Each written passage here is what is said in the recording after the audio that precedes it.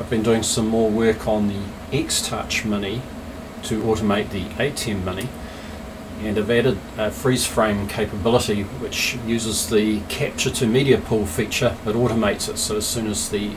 current output frame is captured it switches the program out to be the media player. So if you notice here, if I change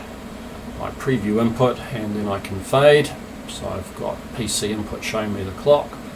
so I'll just leave that partly on the screen, and now when I capture using this button on the XTouch Mini, it will freeze the output. It takes a second because we have to wait for the still to be written to the frame buffer in the,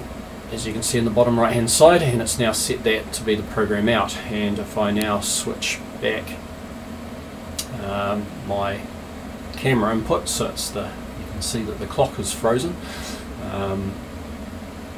and now I go back to the live feed and there it is. So I was overlaying the camera behind the frozen program output, if that makes sense, but quite a nice feature.